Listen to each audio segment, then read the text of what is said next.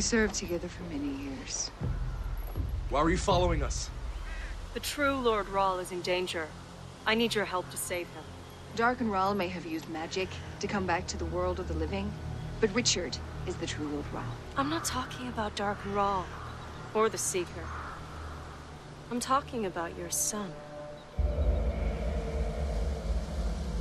You have a son? Many Mordsith bear children. But not many bear children fathered by Dark and Rahl.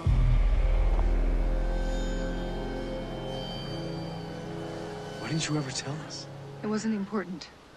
What happened to the child? He was taken from me at birth. Kara, I'm so sorry. Don't be. It was considered an honor to be chosen by Lord Rahl.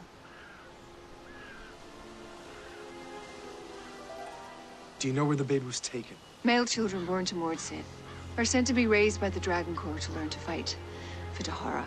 When Dark and Rahl died, my sisters and I went to find the boy.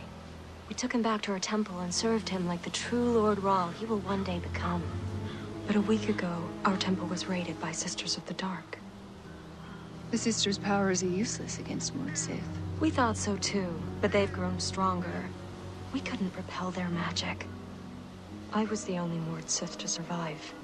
The Sisters took the boy. Where? I tracked them to a retreat in the hills of Eritrean.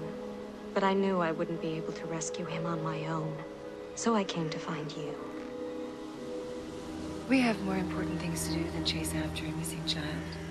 Kara, there's nothing more important than your son.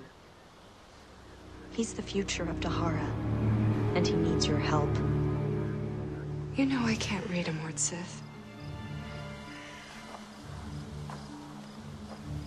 Do you think we can trust her? I've known her for a long time. Before we were Mordsith, we were schoolmates.